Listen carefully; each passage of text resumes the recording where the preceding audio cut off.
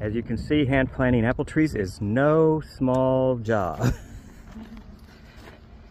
And the reason we're doing these rows by hand rather than using our tree planter that we pulled behind the tractor, which you may have seen in earlier videos, is we didn't want to destroy this trellis that we built a few years ago because it's still in very good shape and it's very expensive to take them down and rebuild them. So this will economize some, even though it's more physical labor.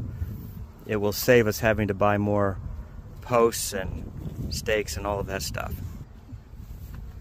So another step before you can plant is to take the residue from the previous tree out. In this case, digging out the root system, the stumps, and what we would call suckers. Those are the little green things that are growing right there right now. So the tree that was there failed and we took it out, but the roots did not die. So have to do that first and then you can plant.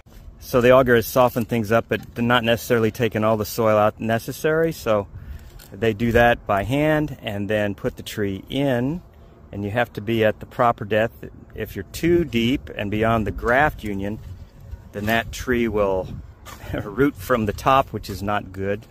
Once the tree is next to the post, we tie it off with some very flexible rubber ties so the tree will stay bound to the post but can also grow. And you can see the rest of the trellis at the top. We have a wire and the tree clips, the pole clips to the wire there. And that supports the tree because the tree is very small. It's called a fully dwarfed tree and it will not be able to support itself if you don't stake it in some way.